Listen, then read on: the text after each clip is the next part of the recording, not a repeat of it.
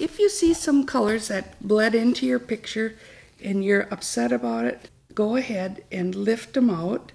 See, some of these are going to be very light against a dark. It just takes a minute to lift out some of this. For most of it, I don't mind. I like that little bit of pink bleeding in. So just about everything here I like. Now I'm going to add some nice out of focus stuff. This is really important. So just taking a little quinacridone gold, a little bit of Antwerp blue, and maybe even a little Winsor yellow, just to get a nice light yellowy color.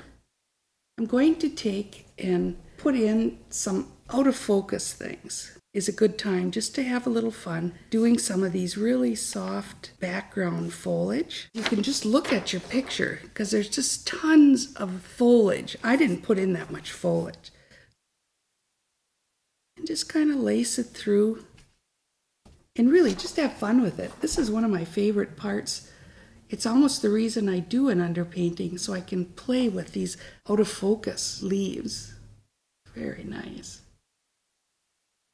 So I really feel these out of focus events are really important. So take a little time to do it. I'm doing it with my script brush. This is just a very nice brush. It holds so much paint that you can just go and go and go and go.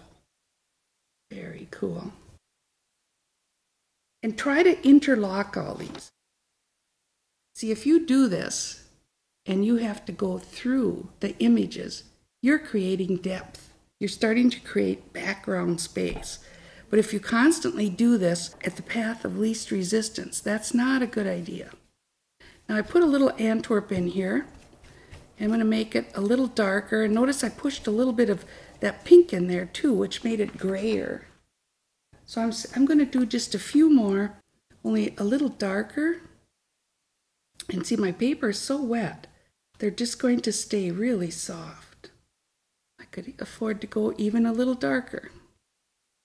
Oh, this is fun.